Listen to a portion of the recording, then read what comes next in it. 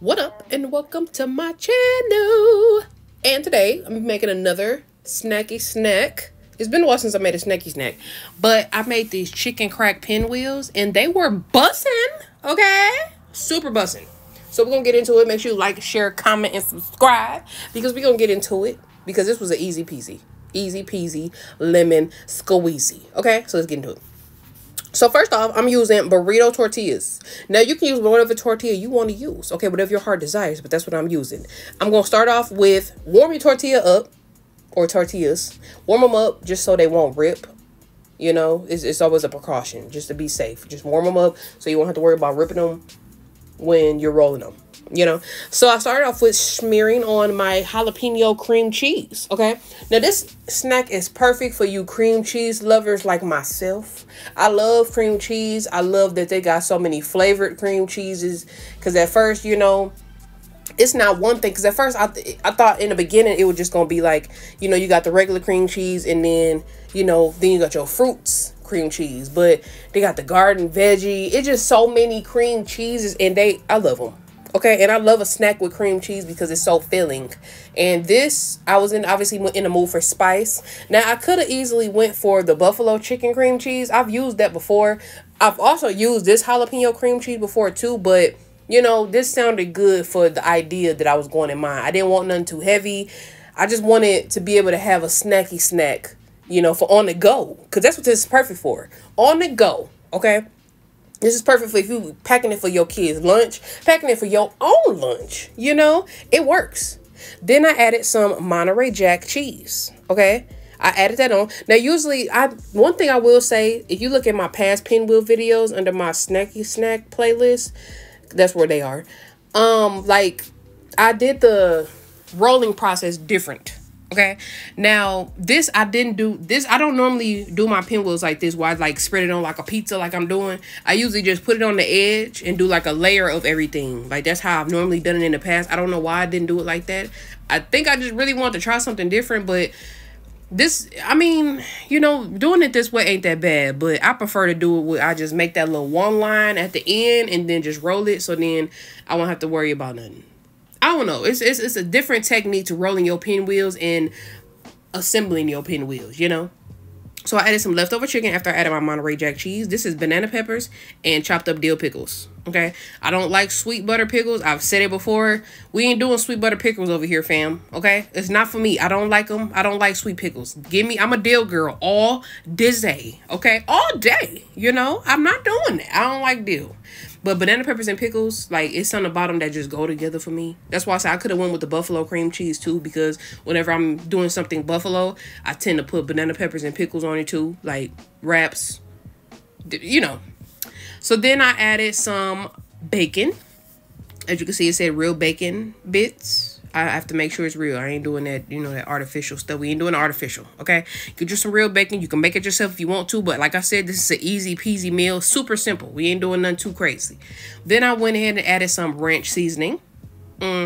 Use whatever. This might also be good with the Fiesta ranch. If you can find that, I might try something with that next time. But go ahead and add your ranch like this. I just added it all over, and I went in with a little bit of Chipotle ranch, Southwest Chipotle ranch. Okay, got this from Walmart. So just look in the ranch area and you're gonna see it. Okay, wonderful addition. Okay, delicious. Then I went ahead and rolled it up. Okay, rolled this thing up. Now it became a problem toward the end. Now I say leave that right here, that little part right here, leave that out. Okay, don't pack it all the way to the end, to the edge like I did right here, because I'm gonna end up scooping that you see that little piece of right there, I'm gonna end up scooping that out. Okay, so don't do it all the way. Leave a little space before you get to the other end of your tortilla. Leave the other space. Leave a little space like right there, though, so you won't have to do this. Just don't pack the ingredients all the way over. Just kind of leave some space before, so you could just kind of like, honestly, it's like rolling up. Okay, it's just like rolling up that stuff, man.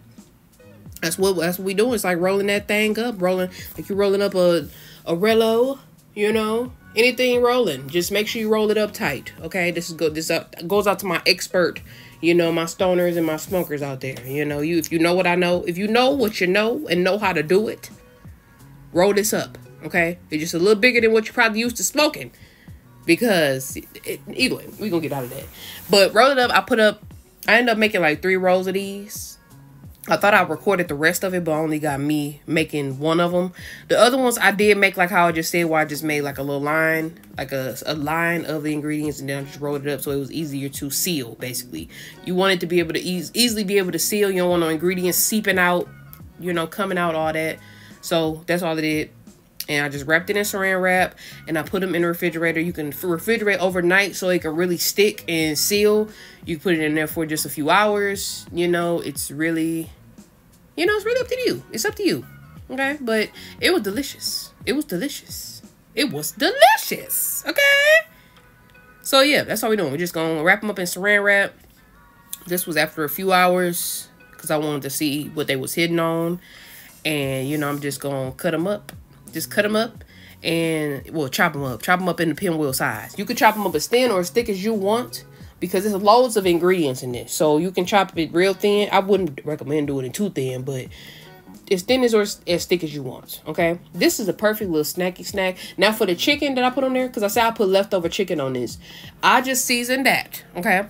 Paprika, black pepper, okay? A little bit of lemon pepper. Okay, and some seasoned salt. That's it.